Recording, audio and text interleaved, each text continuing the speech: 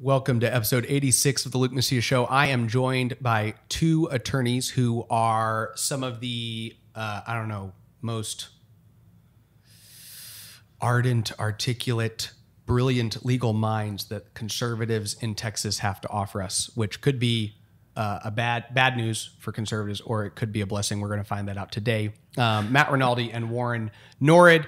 I asked them to come on and talk to us about some of the various different actions that Governor Abbott's taking, and just how they relate from a legal perspective. And then Warren, we're also going to get into some of the different lawsuits that the governor is experiencing currently, and you can kind of update our listeners on that. So Matt, I know that you recently had some commentary that you put out regarding two proposals that were put out, one by the Florida Governor Ron Desantis and one by our governor here in Texas, Greg Abbott, both to address violent riots. And so there's a clear distinction within some of the policy proposals and some overlap. Why don't you kind of give people an update on what those are? Well, I'm going to go over Governor Abbott's first, but I don't want to imply that that came first. Governor Abbott, like he has been on reopening, like he has been on everything else, is following DeSantis, decidedly making decisions afterwards. So DeSantis came out with a proposal to combat rioting, and then about a week later, Governor Abbott came out with his proposal, which included portions of DeSantis's proposal, but left out the good stuff. So like Governor Abbott, for example, had 6 points. One, so the following 4 acts would be felonies: causing injury or destroying property in a riot, striking a law enforcement officer during a riot, using lasers to target officers, blocking hospital entrances and exits, using fireworks at riots would be a crime, and aiding and abetting riots would be a felony, and also would be subject to civil actions by the Attorney General. Now, that misunderstands really the problem, which is that Democrat DAs are not enforcing the current laws we have against things like arson and assault, and letting these rioters free. Even the ones that are arrested are let free without bail. So none of this changes that. The first 5 and part of the 6th point that I just mentioned, they're all enforceable by those same DAs. Yep. So if they're not enforcing the law now, they're not going to enforce this. Lastly, the number 6, the part enforceable by the Attorney General, yes, that will have some effect, but it frankly isn't enough. Now, to go over what DeSantis did, Ron DeSantis included some of the defunding the police proposals to disincentivize cities to defund the police, but also included 3 very important things, one of which was victim compensation. It waives sovereign immunity to allow the victim of a crime related to a riot to sue local government for damages where the local government's grossly negligent in protecting persons and property. Now that goes right to the heart of the DAs and cities that are electing those DAs, financially, and that will actually have a real world effect. Second thing is related to obstructing roadways. He includes a 3rd-degree felony to obstruct traffic during a riot, very notably absent from Abbott's proposal, and holds that drivers are not liable for injury or death caused if fleeing for safety from a mob. I mean, I think that's important, right? Because these DAs aren't only protecting the riders, they're attacking the individuals who are protecting themselves. We saw that with the couple from St. Louis. And then the last one that I wanted to point out was, what was the 3rd one? I was just talking to Warren about it. Prohibition on obstructing roadways, victim compensation, and government employment and benefits, which is very important. Terminates state benefits and makes anyone ineligible for employment by state or local government if you're convicted of participating in a riot. Very important. We saw many public school teachers were arrested in Portland and put right back on the streets. You shouldn't be working for the government if you're participating in a riot. And Abbott left these off. The reason why he left them off, I believe, and I suspect, is because they were the points that Democrats objected to very vocally, because they're the points that actually make a difference. and he left him out. And that's why I think his proposal won't really have much real world effect. So Ron DeSantis comes out with this set of proposals that are going to address the riots.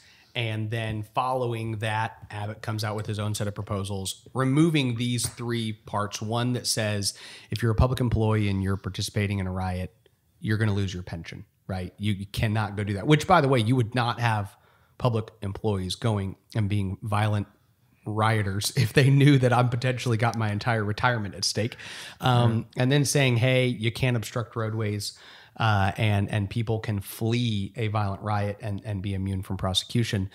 And then also empowering you, the citizen, if you are in a violent riot and you are there as a result of the fact that all of the local officials, which is what's happening in these urban centers that are run solely by Democrats, if they have all created an environment where they are encouraging this type of behavior to happen, then you're going to at least have some legal standing to go sue them and say, hey, I was a victim of a crime that you basically allowed to happen, which that to me also points to the problems with the proposals that Abbott and even DeSantis and some of those had, where they say, hey, we're going to further empower local Democrats to, if they want to, go after these violent rioters. They don't need further empowerment, as you've pointed out, because they're not currently enforcing the laws that are on the book. So Warren, what do you think? Well, I get asked all the time because of the lawsuits, what can the governor do that would not trip my wire and accusations of unconstitutionality? Because I tend to believe that a lot of what he's doing is wrong. But the waiver of sovereignty, that is something that he can do, right? That's not taking away the rights of anybody. And so I love that idea because that's something he can do. I like the idea of if you're, and because we think about this all the time, you're going through downtown and somebody decides we're going to have a riot and you're in this zombie apocalypse situation where are you going to let the miscreants destroy your car? Are you going to drive through them and possibly damage one? What are you going to do? These are real problems that people really have. And so I love the idea of saying we're going to take a legal position as a state that you have the right to be in your car and leave without being damaged. And if you hurt somebody, that's on them. They shouldn't be in front of you. So I love that. I don't love so much the idea of making crimes. We have a Texas Constitution, right? Who gets to make crimes under our Texas Constitution? Texas legislature. So I don't like it when that happens. Well, right now, so the governor's proposal right now is a legislative proposal, and so is DeSantis. Both of them are out of session right now. So I think what he is proposing is that the legislature makes those crimes. But I do agree with you. He has the power to, I think under section 418.016 of the government code, has the ability to suspend certain laws and rules in a state of emergency. And he's done it for plumbers because of Hurricane Harvey that occurred 2 years before. Right. So I'm pretty sure he can suspend governmental... But I don't like that either. I know, I don't like that either. But if he's going to do that, I'm pretty sure he can suspend governmental immunity if he can confine me to my house and restrict my travel. Right. Because certainly the riots are a threat to public health and safety, and certainly suspending governmental immunity for people who don't prosecute rioters is promoting public health and safety. I think he could do that now. Or even saying, I'm not defining a crime, but I'm defining a defense. Yeah. And so if you're fleeing bad guys, and you think that rioters would get a clue. For example, don't run after guys that have AR-15s. That's probably not going to work out well for you. But the person that is fleeing with their car, just trying to get out of there, and you're faced with really running somebody over, or potentially hurting them, or just losing your car to vandalism and destruction, I think you have to say, no, we're not going to reward that. And I think that the government taking a position that that's going to be a defense, and we're going to allow people to do that. I think that's absolutely valid. And I even smacking around the Disaster Act of 1975, deciding that you can define a crime is very different from, or deciding that somebody can't work is different from allowing people more freedom to do the thing that they didn't do in order to combat that. And so I love the idea of if you're going to be involved in riotous behavior, then you don't get to work for the state. You don't get to get the benefits from that. You cannot at one point say, I want anarchy, and then and then benefit from the fact that there's not anarchy because there is a state that's paying you something. Yeah. You got to play the ball both ways. So I think that any of this development is good, but I really think the biggest problem is that if you tell people they have to go back to work, they'll have less time to riot. And if you tell people they can't work, then you're asking them to riot. It's almost a request. Please riot. I'm not letting you have money. I'm not letting you earn money.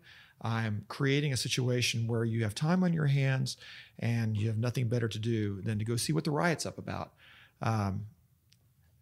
We were talking about this before the riots and the disaster of Mr. Floyd. You are going to have issues when you say people can't work. And even though we're mostly open now, we have a whole slice, the bar fight, what I call the bar fight, all those lawsuits. We have the TABC saying you can't work. That's unconstitutional. You can't earn a living no matter what you do from the top down. So if you want to not have riotous behavior, you have to allow people to work. That's step one. And we're missing still step one. So. Yeah, well, so, I mean, I think you bring up an important point because I don't think you need a new disaster declaration tied to rioting to actually suspend those particular rules because there's no doubt that a lot of the civil unrest we're seeing is tied to those shutdown orders. I mean, I think you saw it. I think I tweeted in the beginning of April when Governor Abbott first issued his order. I mean, do you want riots? Because this is how you get riots. And we got riots. Right. Very foreseeable. So I don't think you need a new disaster declaration. You're preventing something that's coming about because of the pandemic. So the governor can do this tomorrow. The governor can actually make a difference on rioting tomorrow if he wants to, instead of a legislative proposal that really isn't going to do anything in the future. Not for months and months. No. So it's political as long as he sticks to this. If he wants to make a difference tomorrow, he could with the stroke of a pen. Doesn't seem to want to do it right now. And he could, with the stroke of a pen, say... Just to hone it in, with a stroke of a pen, you're saying he could one, provide protections for anybody who's trying to flee a riot, right? So he could say, look, I'm currently rolling out these proposals due to the fact that there are riots, and so if a Texan is caught in a riot, I want to make sure that they are protected from prosecution if they're in a situation where they have to flee and they are being blockaded and kept from fleeing. If somebody's attacking your car, I don't think anybody's fleeing because they're worried about their car. I think they're worried about people getting in the car. I mean, that's just the truth of what happens there. So, and then the other one being that you could send a message to say, if you are a public employee and you in any way involve yourself with these, you are not going to be eligible to receive your pension. Well, is that or does he have to wait for the legislature to do that? He can absolutely make it a condition of employment. I mean, he can make a policy tomorrow that no public employee can be convicted of rioting and still have their job. The pension might actually need a legislative. You that's a little iffier. And certainly the waiver of sovereign immunity under 418 is something that he can do tomorrow. Yeah. So he could right now say, look, I just want to make it clear. All local officials, if you're going to aid and abet within these rights, if you're going to create this type of scenario, then people can sue the crud out of you. And that's the most effective. And by the way, if you do incentivize the local DAs to actually enforce these laws, we saw Lancaster, Pennsylvania, right? How long did those riots happen? Not very long, because they were setting bail at $1 million for anyone who's arrested for rioting. If you're a celebrity and you want to help these people out, we are happy to take your money. Right. And you even saw on bullhorns, they were warning the people, do not destroy property because they're setting $1 million bail. So they're very aware of the enforcement. And once you start enforcing this, these riots will disappear. So, Warren, separate from the rioting, you're involved in a number of legal actions against the governor. Right. And then probably familiar with others that you might not be directly involved with. Do you want to kind of give us just a general update on the lay of the land? Where are we, legally speaking, when it comes to legal actions that are really challenging the governor's unilateral authority that he has acted as though he has? Sure. Back in April, right at the time that the Shelley Luther case came about, Shelley was actually part of a team of about 12 or so plaintiffs. And we tried to go up fast, right, to the writ of mandamus to the Supreme Court. And the Supreme Court wrote this wonderful concurring denial.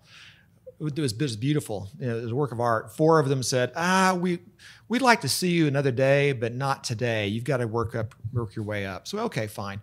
And about that time, Shelley Luther had her single. She was the only one of the plaintiffs that said, "No, I've got to open." And Yep. so that started. And we still have counterclaims. So we put counterclaims against the governor in the state of Texas. And that the governor and the state were let off last week by Judge Moyer. And so we're considering the opportunity that judge is in Dallas County. Yeah, and he has an excellent opposing candidate in an upcoming election. I'm just going to say that, There you go. But he let out the governor and the state. And I think the state may be okay. I'm not sure, but I think that our case against the governor is still valid. So we may appeal that. But we have that's a mundane civil court case between the city of Dallas and Shelley Luther and her salon, right? And so people sometimes think about a criminal action, but it's just a lawsuit. They say she was unhealthy, and we say no, she wasn't unhealthy. And that's T.C. Broadnax, the city manager, making up rules. The unelected city manager can just make up rules ex cathedra, and they are enforceable law. I got a real problem with that.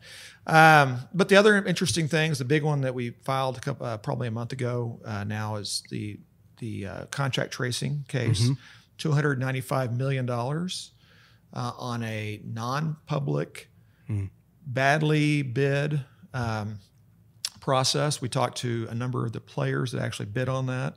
We have a declaration from one of the actual people that were part of that said, look, this is not the normal way that we normally see. Normally there's some give and take. People will say, maybe we have a better way of doing this than throwing people at it. And so we filed that, and I think we got an injunction hearing in the middle of October on that. It's going to be a lot of fun. Have we spent any of that money yet?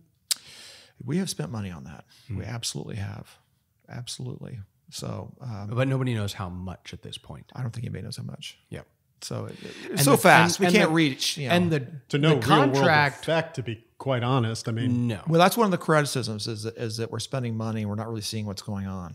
So it's interesting to see where contact tracing is in like full enforcement. You have I was talking to a friend yesterday who's in DC, and in order for him to when he's going to church, his church is taking a list of all attendees and sending that to City Hall. Wow. Right. And so that's the reason he's not going to church. They're doing like 25%, I think, capacity is what the churches are there. But I mean, he told his pastor, he said, I love and respect you for various reasons, but I'm sorry, I cannot come to your church right now. If you're literally going to take my name and send it to the government to let them know I'm there, I can go to a restaurant without doing that, but I can't go to church. And so it's interesting where you see that kind of that full level effect. What I thought was weird with the contact tracing too, was that it's over a 2-year period of time. I mean, it wasn't like, hey, we need you to come in and just start helping us now. It was like, we want to spend $300 million over several years. Well, this is the funny thing is we have a constitutional provision that says the contracts are not supposed to be more than 2 years. And it's more than 2 years. Now, it's not a lot longer than 2 years, but it's more than 2 years. So we're just ignoring these standard rules. Yes. You know, is there some reason why we can't at least publicly post the bid spec and let people really put out proposals and have the back and forth that you expect to have when you're doing a major proposal like that? No, we don't need any of that. We're just going to give it to my soon to be good friend MTX, and they can have it all. So they're part of the suit. And to that same extent, you go, why are you spending $300 million to follow me around 20 months from now? Like, what is it that you're planning on doing in 20 months? Well, some of it's in the play now. You have, I mean, what is it estimated? We're catching 1/10 of the cases, and we have 150,000 positives in Texas, so 1.5 million. Okay, picture contact tracing on the flu. Okay, have you left your house? You've been exposed. Okay, now you can stay home. There you go. Now you. Sorry. There you go. It's pretty much the same thing. Give me $100 million. Well, I think a lot of it ends up being, post 9/11, we had what we called security theater, right, where people were just running around, people in BDUs and in soldiers' uniforms with unloaded weapons to make people feel good. And now I think we have the mask mandate, which is very similar. It's virus theater. We have the CDC has posted a report that showed that outside healthcare environments, the masks are not valuable. I mean, that was based on the H1N1 from a couple of years ago, and so or the flu. And so we know that these things really don't have a substantial impact. Okay, so I'm wearing my mask. I open the same nasty door of the restaurant that everybody else has touched. I pull out the chair, the same nasty chair everybody else has touched. On the way out, none of us wear our masks because what are they going to do? Kick us out anyway? So we have, but you get the mask shaming. I just came from Colorado where you can get cited in Breckenridge for not wearing your mask, right? And so do masks have any impact? Oh, sure.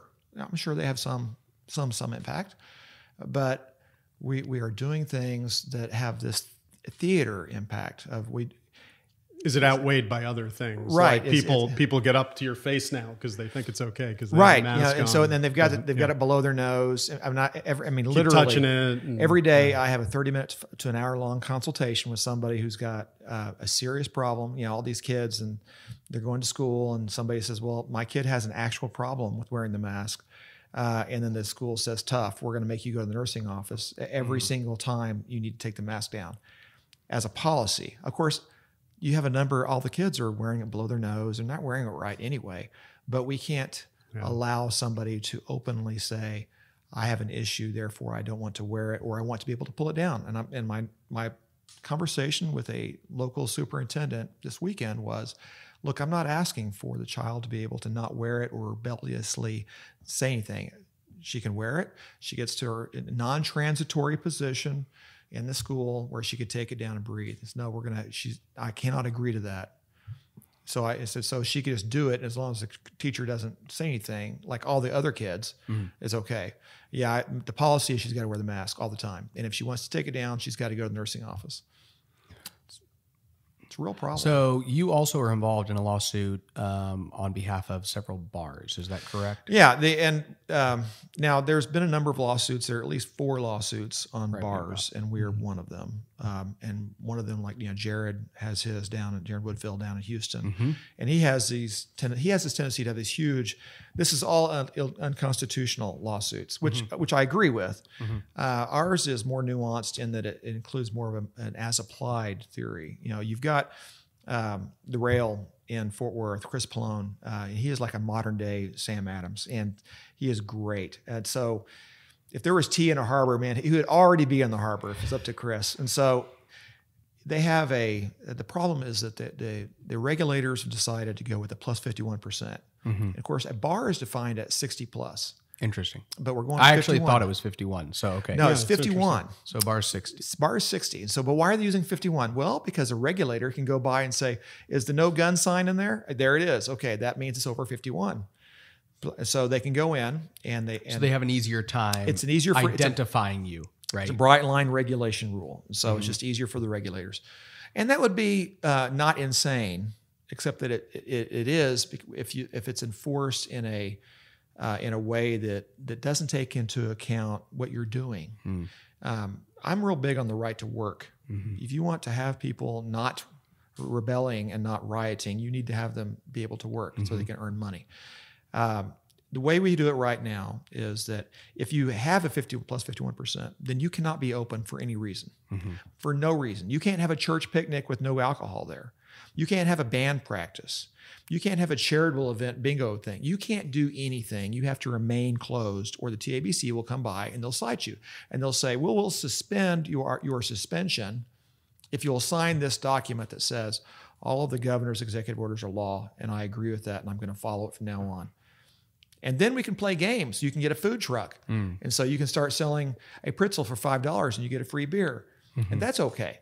So it's turned into we are almost a prohibition level era of kind of playing games with this. And so and this is what I want people to understand. The way the system works now, let's say I've got a room this size, it's a bar. And if it's all it is, it's a bar. It's plus 51%, and it's illegal to operate for any reason. I can't have a non-alcoholic event at all in my bar. I have to just totally lose money. The governor's order doesn't say I don't have to pay my lease. The governor's order doesn't say that all of my bills get to stop too. It just says I can't make any money, or even have anything that doesn't make money. But if I take the same room doing the same thing and I put it inside a Chili's, so it's surrounded by a restaurant, but what's going on in my bar is exactly the same. Same thing. Well, now it's okay. So what was sick, because that's what they're using for is the health and safety code to come right. after them. They're not saying that we've got a new regulation. They're just saying we've defined you as operating while sick and unhealthy. Same thing. Suddenly that's okay. So if you surround the same bar with a restaurant, now it's okay to have. If the governor said bar areas are off limits, so everybody has to close their bar, at least that would be consistent. But this is unequal treatment to say, put a pretend restaurant around your bar by putting a food truck out there, or like that's safe or more sanitary, or have any restaurant by your bar and that's okay. Or you get like the New York restaurants where they sell food and it's like for $5, one peanut. Yep. It's a peanut. And a Just beer. a peanut. And a beer. Then you get a beer. Yes. And so that's I like when it was games. like, the guy said his menu, he was like, a couple stale pretzels. And then right underneath it was like, no, really, they're not very good. You know, like, and the bar owner was just like, okay, here you go. Here's your gin and tonic. You know, I mean, just trying to figure out how to make 3 weeks I was at a bar and it was truly prohibition. He was not supposed to be open. The lights were off. We could all see from the lights coming in. This is a downtown area nearby. And we were all in there and the doors were closed. I happened to know the guy that was owner and we were all in there drinking and paying with our credit card for our booze that was totally illegal. And I'll just say it right out here. I don't mind. You know, what is wrong with this? Didn't we learn this between was it 17th and 21st, 18th to 21st amendments to the Constitution? We learned that was not a good way to go. But so let's also point to, under the bar prohibition, Texas wineries are completely closed and breweries as well and distilleries. But, interesting thing, in Greg Abbott's Texas, wineries are completely closed. But in Gavin Newsom's California, I can fly out there and go to a winery right now. I tasting liked it. appointments. They're open. When we first started this thing, the people who came to us first were the vape shops. Now, vape shops are actually essential under the definition because they are consumer electronics. Looks weird, but that's what they are, right? But they really aren't of the ilk that the county judges like. So they didn't make the cut, and all the county judges and cities were trying to close them all down. So we started to file those lawsuits, and we filed one in San Antonio, and we all came to an agreement when it finally got worked out. But the liquor stores, liquor stores are essential. And I keep going, why are liquor stores essential? Not that I want liquor stores to be closed, but why are liquor stores essential? Yep. Well, the alcoholics will go into withdrawal. And I go, okay, I've known alcoholics. They're not going to withdrawal. They will go buy this cheap beer and the wine at the grocery stores. They are not going to go into withdrawal because they can't get Jack Daniels, right? You know, that's just not going to happen. But more importantly, is that a finding anywhere in any whereas in any of these executive orders? No. But county judges, they drink wine and they drink hard liquor. They don't do vapes. So vaping was not illegal and non-essential, had to be closed. Well, every liquor store gets to remain open. Yeah. So it's and one of the points that I think has been made time and time again, and every single time the governor has one of these rollouts of, opening things back up, is that none of the regulatory decisions are being made with any type of data that backs them up, with any type, and there's not even an explanation They're as to not why. even pretending. They're done. Because it's like they know that the explanation would make no sense. So instead, it's like, hey, we've decided these people should still be closed. Well, why? Well, and I remember, you probably remember the TV interview that Abbott did when he was asked about bars, and he was talking about how, well, they go in there and they start drinking and then they get closer to each other and blah, blah. And you're going, that's everyone, every place they go. I mean, and also to the understanding that you're explaining what you've witnessed at one bar one time. That another bar owner couldn't just say, here's how we're going to conduct business. And that people couldn't go in there and say, hey, during COVID times, we're going to be a little more careful. It was the father ran at the dinner table, like, I'll tell you what's really causing all this COVID all around. It's those kids at the bars. Yep. That's what we heard out of Abbott. I mean, absolutely no data, nothing to support it. Maybe the last time he went to a bar, it was like the Start Club in 1970s or 80s, whenever that was. They get this idea, bars look like writhing young people barely dressed, doing strange things on the dance floor instead of Cheers. which is what most bars are. Although I think if you look at the contact tracing data, I think what did they do? Tie 3 cases to restaurants in the state of Texas. Yet, we scale back 75 to 50% capacity, which also doesn't mean anything because you have 6-foot rules. So the 75 and the 50 are basically a 50% capacity anyway. I feel like, Warren, a lot of the things you've even talked about today, I was thinking through, again, reiterate the reason that we think government should be really small.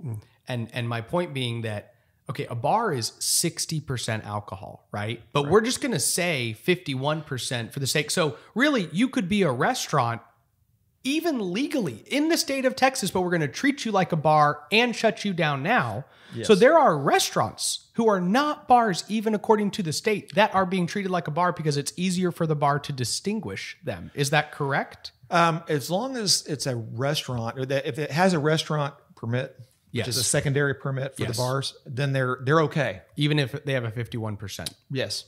If they have the secondary, but they have to have that. They have to second. And I think that I tell you, it depends really on the regulator nearby. There are TBC guys that are. We had one in Fort Worth. And they had a metaphorical SWAT team of 5 sets of cops and 4 TABC people, because Pallone is a leader of the resistance, right? There was a Saturday about a month ago where everybody was encouraged to open up for one day. Not selling alcohol. Well, Lord forbid they can't sell alcohol, but they were having an event. They're just being open. And that was the funny thing about Pallone. He had a non-alcoholic concert and they had tape marked everybody 6-foot distance. They were doing everything right that every restaurant could possibly do. And they told everybody they're going to do this. And like 15 minutes before they're going to start the show, TABC comes in and says, we're going to shut you down. You got an hour to get everybody out. And you look around and you say, okay, you are deciding that because we're plus 51% right here, that we should not be able to do this event. But go down the street to the Chili's, and I pick on Chili's all the time because we all know, right? And it's a full bar, normal stuff. And that is actually also even similar. Like Steve Toth talked about in his recent letter to the governor, how you're raising the restaurant's capacity from 50 to 75%, but you're not changing the regulations on exactly where the tables need to be, which means that the restaurants can't even open at 75%. So it's not really. And 75%. Oh, by the way, the restaurants are still not making money at 50 or 60 or 75%. Right. They need to be allowed to actually. This is the problem that bureaucrats have. Is Greg Abbott giving up his salary? Nope. Our president does, at least, but Greg Abbott calls himself essential, and he's not paying the price. No. He's happy to let ordinary, mundane people pay the price for and he doesn't have to do this, right? Yep. We wonder about what would have been a better solution. A better solution would be to say, okay, we're going to waive some of these things. We're going to say, look, if you go into a bar, every commercial entity has to put a sign on the front door that says, this is how we're dealing with this. Yep. And if you want to go in, then you get to go in. If you don't have to go in. And all these lawsuits that we filed, none of them were filed a day into this or 2 days into this, right? Or a month into this. If you look at the policy of the non-essential, essential dichotomy and that whole paradigm, that's a weekend or week-long policy. That's not a sustainable policy. And people can say, in fact, I've had a lot of young women say, if the governor was a female, I bet the salons would have never been closed like that because a lot of the ladies go, no, that's you think that's non-essential. I think it's essential. In fact, it's kind of a funny deal. They even talk about in the executive orders, you can get your dog groomed. Yeah. Yes. That's essential. You can get your dog's haircut, and that's okay, while you're all sitting in the waiting room, COVIDing it up. Yep. But if you have people going there to get their own haircut, I'm sorry, that is just beyond the pale. We have to put you in jail if you do that. Yep. And then the other one that's funny in the Shelley Luther case, her salon is right next to a knick-knack store. Now, the rules in Dallas were that they were not putting people in jail for stealing less than unless you stole at least $750. Yes. You didn't go to jail. So Shelley could have gone next door and shoplifted $700 worth of stuff And Dallas says, so busy, can't reach. You got to do what you got to do.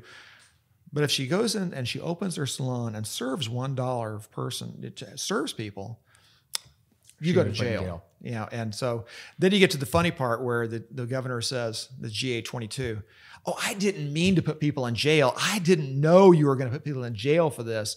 So I'm going to retroactively make it legal for salons to be open as of April 2nd. Yeah. And that's when I go to the trial court and say, okay, trial court, if you think that the governor can make laws ex cathedra, create crimes, make and suspend laws however he wants, can he also, does that limit it in any way? Can he now retroactively make her actions legal? Therefore, there shouldn't be any TRO. Therefore, there shouldn't be any order for contempt. Got me. Well, that's what's been the whole problem with all of this since the beginning, right? I mean, so the governor purports to make law under Section 418 of the Government Code, right? He comes out with an executive order at the beginning of April, which does not articulate a stay-at-home order. But then he goes to the media and says, yes, this is a stay-at-home order. You're not supposed to leave the house unless you're patronizing an essential business. Okay, well, that's completely different than your order says. So everybody listens to him instead of does the order. Everybody's confused. Nobody knows what the deal is. Same thing with Shelley Luther, as you just described. And same thing with the mask order, right? So we have a mask order that says that the police may not detain a person for purposes of enforcing this order. Well, how are you going to write him a ticket if you can't detain him? Right. Yeah. So I've got a gal contacted me last week trying to get into Tarrant County Courthouse during the Commissioner's Court. She's wearing a mask, but her child, who's 2, is not wearing a mask. She gets a criminal trespass notice. Okay. What part of shall not detain are you talking about? Okay, so the governor's order says you can be less than 10. If you're less than 10 years old, you don't have to wear the mask. And he also says nobody can make rules that are more that do not comport basically with my rule. And then so some sheriff's deputy is decided, Judge Dredd, I am the law. They don't know. And so they're just enforcing whatever they want. It's like, okay. And then you get with the original orders where he prohibited localities from fining people for mask use. And then all of a sudden the cities, like his office, didn't tell the county judges this. The counties say, okay, we're going to fine businesses. And he says, okay, you unlocked my code. It was like the cheat code in a video game or something. Okay, that was my secret. You found it out. Congratulations. You move on to the next level. I mean, what? You're embedding codes in your orders? No. His behavior during all of this has just been one of inconsistency, unsuredness, fear. I mean, you see it. He's very unsure of what to do. We've seen no leadership. Contrast that with Ron Desantis. Okay, right. Ron Desantis, I might have an issue with him shutting down the state of Florida to begin with, but he opened it up pretty quick, and his messaging has been focused on the data, focused on assuaging fears. Abbott has been the exact opposite. He's been stoking irrational fear, like sharing the story of a guy who denied that COVID was an issue and then caught COVID and almost died, or did die. I think he was doing. Okay, we don't need to make people more afraid. I think the polls show the average American believes 9% of the country has died of COVID so far, 33 million people. The problem isn't people aren't afraid enough. The problem is people are too afraid. And we just haven't seen leadership out of the governor on that. Well, I think that there's the whole problem is that he's not really adopting what we would consider Republican values. He's trusting in his own smartness. He's anointed so he can make these rules and balance all the legislative things that we want to balance without anybody having any impact. So I'm not sure why he would do that. If you really believe this stuff, first of all, if you come out and say, look, COVID is transferred by surface germs mostly. So I want everybody to put in your brain this subroutine of don't touch other people's stuff. But instead of doing that, he says, here's a set of rules. Like I kind of look at it like as an Old Testament versus a New Testament approach. Here's a set of rules, but the right way to do it is to say, no, here's a principle. Don't touch other people's stuff. And so when you go to put gas in your car, there is no set of rules that say don't touch the gas pump. But if you say don't touch things other people have touched, then people go, okay, I'm not going to touch the restaurant door unless I have to. I'm going to wipe the gas pump before I use it again, because I don't know who's been using that. If you instill a principle of no touching other stuff and let people use their brain, then maybe the saloons, the bars develop a path that's forward, that's better than what the bureaucrats will come up with. But you have to allow that, and if you don't allow that, then everybody's happy to look at a set of rules and say, I'm not disobeying the rule. Yeah, but you're not really paying attention to what you're touching. That's the problem. It's no, there are many problems. Again, another reason that government should be smaller than it is today, right. And that Republicans should not be giving everyone a roadmap of what a tyrannical unilateral government looks like.